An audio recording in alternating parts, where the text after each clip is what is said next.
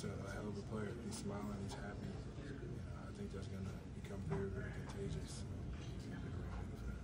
You brought Kyle in sort of as your guy. How tough is it to? I didn't bring Kyle in as my guy. But you guys were close friends. What was it like to have to go through this process and see him go?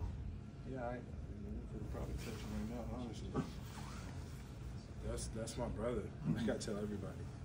Basketball is not going to change the bond that we have, the bond that we both have with each other's children. It's always a family vibe with him. I can call him. I can show up at his house at any point in time. Basketball hasn't defined me, hasn't defined him, and it won't. Jim, you talked about needing to change the energy after a game like this. What is the first step to doing that as a leader? I don't know. I genuinely cannot give you an answer for that. I just know that we got to stick together through the good and through the bad. And I know that this will change. This too shall pass, however you want to put it. We're going to go out there and do it. And it's not going to get any easier, I'll tell you that. Jimmy, with the way that you guys were switching out there tonight, I know there's been a lot of drop for you guys this season on the defensive end. Did you think the help had to be there a little bit earlier? What did you think about the way that you guys executed it there?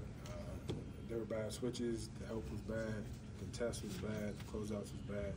It was just all bad. It didn't matter if we were switching or in the drop. We weren't running nobody off the line. We weren't making a miss. So any coverage that we decided to throw out there, we didn't do it as players. I don't care what Spo says. This ain't on him. This ain't on none of the coaches.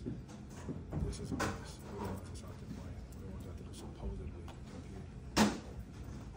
Thank you, Jimmy. Thank you, Jimmy.